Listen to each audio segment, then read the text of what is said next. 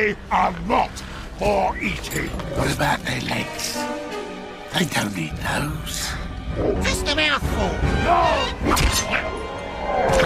Looks like meat's back on the menu, boys. Many Uruk are dying. What are your orders, Lord Father? Shall we sound the retreat?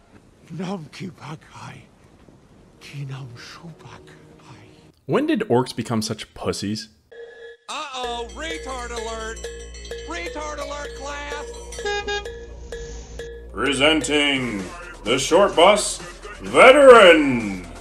So I just recently watched the newest episode of Rings of Power, and there was just something in there, and I'm hate watching the show, or at least trying to. I don't even know why I'm really watching it at this point. I don't think I'm going to make any other content besides probably maybe this one video. There was something in this episode that I see as more of a trend happening in other things, not to mention just how bad it shows orcs as a depiction in Lord of the Rings universe, where in Lord of the Rings, these orcs have always been kind of depicted as, no, they always have been depicted as pure evil. Not that they have a troubled past that turned them into these evil, and that it's not just that they're creations of pure evil. This is another example of where we have somebody attempting to use gray morality in storytelling and just completely effing it up in a bastardization. Gray morality is when a character is doing something where you can see that it is neither bad nor good. Think more like Thanos when he did the snap. It was to allow people to prosper, and they showed examples of that in the Endgame movie, right? But of course, obviously doing so, he killed trillions and trillions of people, so there was good and there was bad. I think most people say it as ultimately being bad, but that is gray in a sense. There are typically only two types of orcs. We have more the Tolkien-esque depiction of orcs, where they are essentially demons, embodiment of evil. Then we have something more like World of Warcraft, or just Warcraft, where we have these very brutish characters that are still held up by honor. So they're not the most evil, but they will be more like savages. But in almost every depiction, orcs aren't pussies.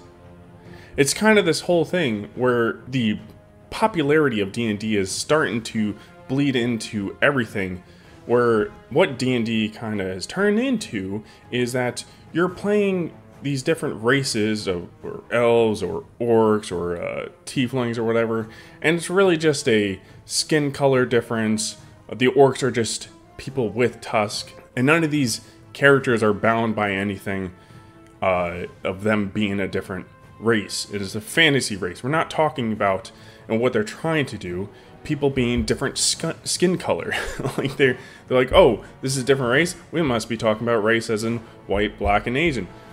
No, we're talking about a different species in this fantasy stuff. There's this weird obsession with trying to relate orcs with black people.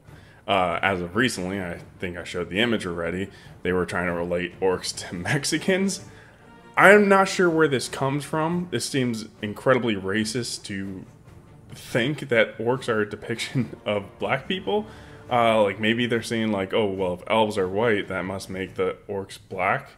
I don't know how you come to that conclusion, but there is this like weird thing where in media they are trying to reinforce that. Now, if you've read Ready Player 2, which I highly don't recommend. I recommend the first book, loved it, but the second book was god-awful.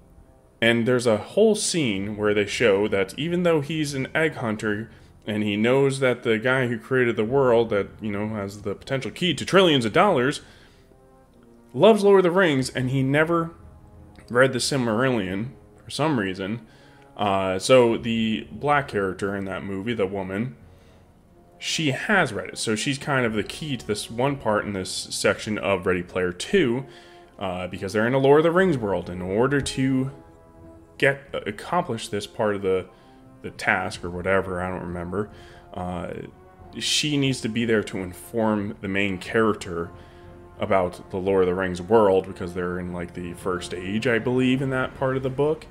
And after harassing him for saying that he didn't do the research on a token like he should have. She then goes on a tangent about how racist Token was and how that the orcs are depictions of black people, which is insane. I don't know where you're getting that from, that you must be incredibly racist to come up with that. I find it boring in movies when you have even humans, when they're in these different living conditions, different worlds, and their culture is kind of just the same as every other culture. Like, no, if people are living in different types of environments, that's going to affect how their culture is built.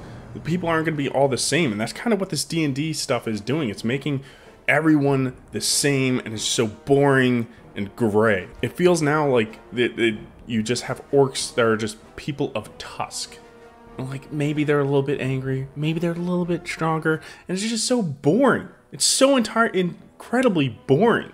Even so, in any depiction of a different game, movie, book series, whatever the lore for an orc, have we ever seen them depicted as such pussies before? I'm not saying that the writing wasn't on the wall for Rings of Power, or the writing on the wall isn't coming into other genres, and that's why I bring up D&D. I feel, like I said, it's starting to spill into different things, or we're just having them be like normal people.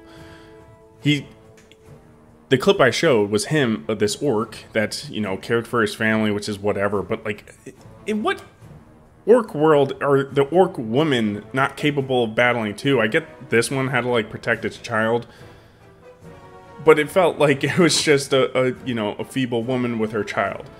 And he's like, we can't go to war. Like, what orc is gonna be not wanting to go to war? Never mind Token's orcs. Like I said in this clip, that a troll comes in and he's scared that some of them might die, like as if they're not, all these orcs aren't already in a battlefield dying. Oh no, a troll's gonna come in and beat some more. And not to mention, like, all of these depictions of orcs, they'd be like, okay, if an orc dies in combat, it's either honorable or he died like a pussy. and even if it's not really described or seen as what they did as dying as a pussy, that's usually how their culture would perceive something like that, because they, you know, like the Warcraft depictions of orcs, they're so honor bound. So for them to be scared because one of their allies is just really strong, to be like, oh no, he might kill some of our own people. Who cares? You're gonna die in war. Like, I look at this orc and see how he acted, and I don't see how this character is an orc past the fact that he's ugly and he, you know, makes noises. Like, and not to mention the fact that this orc, apparently, he's right next to the lead guy, so he should be in a higher position as what they're kind of showing us. And people in a lower position aren't going to try to, like, call this guy out for a pussy. I can just imagine in any scenario, if an orc acted like this in take any fantasy world, all the orcs will be just salivating to just tear this guy's head off and just take his position.